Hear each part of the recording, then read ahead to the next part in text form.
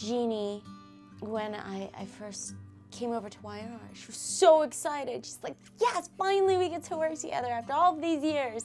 And I just always had this special feeling for her in my heart, you know, it was like this, she was like a grandma to me. This is actually, I brought this, see that?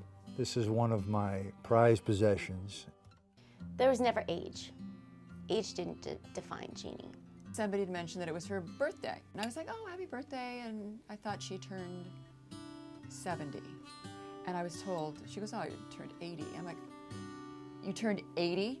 She was a consummate professional at 80, never complaining about the hours she was keeping, the amount of dialogue she had, and I looked at her right then, I said, I can never complain again. To do it up until age 84 and do it well is extraordinary. She was feisty and just wildly confident.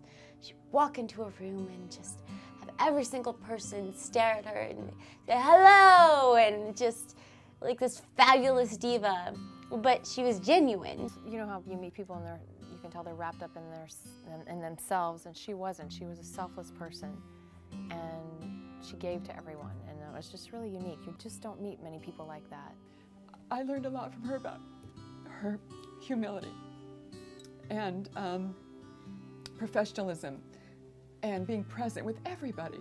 More than mourning the loss, I really felt more of a celebration of her life.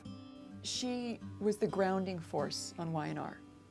And so I feel really blessed I got to meet her and to work with her and to be a part of the legend, because she is a legend. If I could say something to her right now, I'd be like, you know what? I would stop crying if you walk in that room right now.